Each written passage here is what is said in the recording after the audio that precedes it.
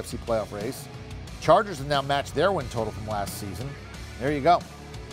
And they win 41-22. T. Higgins did have 9 grabs, buck 38, and a touchdown in the loss. Joey Bosa left the game in the first quarter, concussion-like symptoms.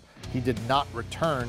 So Chargers, they won on the money line. They're actually getting 2.5 points, so that cash for you. And the overhit, because there was a whole heap of points.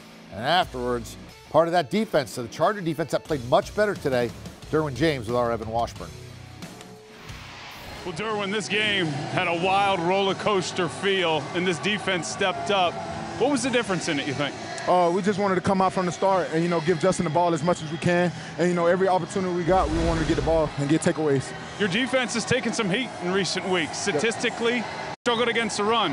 How were you able to be so effective against an elite back like Mixon? Man, we just came out. Everybody played assignment football. And we hit each other out there, but, man, it's December. This is when real football starts, so we just going to keep going from here. What's it mean to come on the road against a quality opponent and get this type of win? It means a lot because they're in front of us in the standings, and it feels good to get this one on the road. Lastly, how do you string together wins now? That's what stood in front of this team the last couple months. Consistent, man. Just how everybody's seeing the type of team we have today, jumping out to a lead and what we have. We just got to be consistent with it. All 4 quarters, not 2 quarters. Congrats on the win. Go enjoy it, man. Thank you, man. All right, here you go. There's some fantasy goodness in this one. Yes. Both quarterbacks hit 300 yards. Herbert did have the 3 touchdowns, Burrow just the 1. But he did give you 1 running, so he had a couple in total. Keenan Allen, both of them, all his damage came early.